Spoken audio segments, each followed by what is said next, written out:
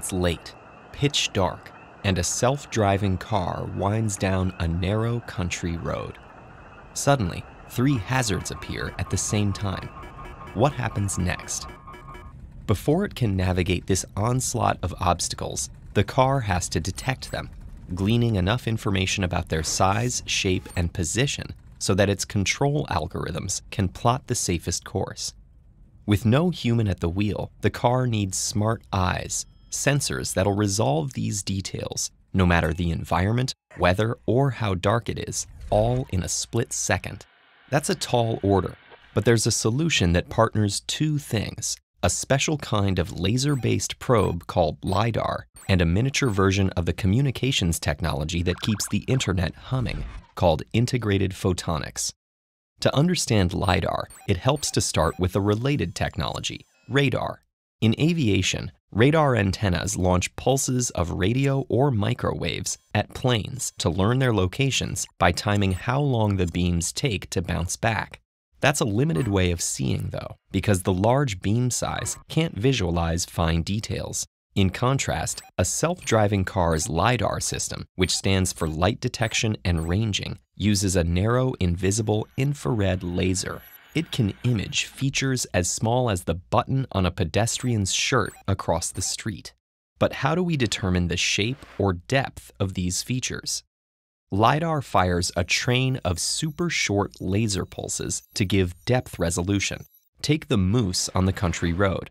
As the car drives by, one LIDAR pulse scatters off the base of its antlers, while the next may travel to the tip of one antler before bouncing back.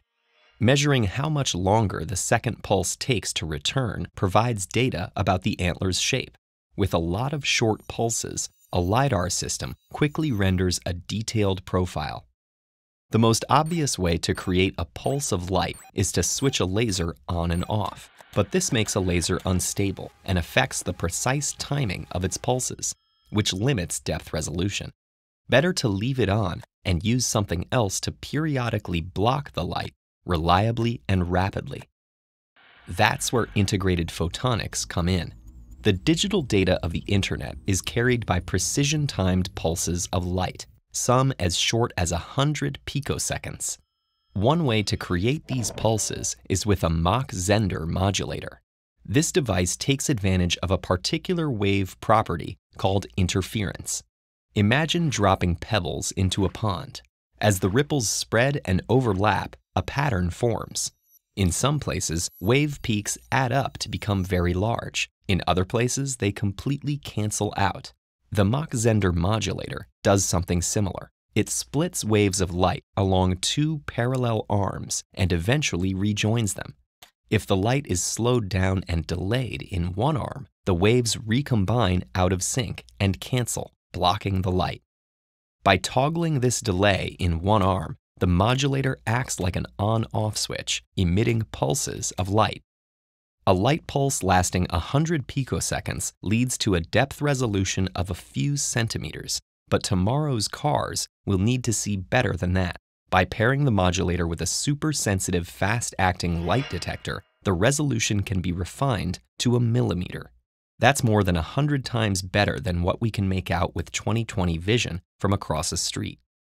The first generation of automobile LIDAR has relied on complex spinning assemblies that scan from rooftops or hoods.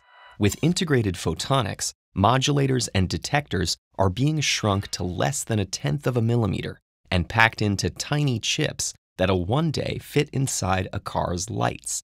These chips will also include a clever variation on the modulator to help do away with moving parts and scan at rapid speeds. By slowing the light in a modulator arm only a tiny bit, this additional device will act more like a dimmer than an on-off switch. If an array of many such arms, each with a tiny controlled delay, is stacked in parallel, something novel can be designed: a steerable laser beam. From their new vantage, these smart eyes will probe and see more thoroughly than anything nature could have imagined, and help navigate any number of obstacles, all without anyone breaking a sweat, except for maybe one disoriented moose. What happens when self-driving cars encounter an unavoidable accident? How does the car choose who to protect? Explore the ethical dilemma of self-driving cars with this thought experiment.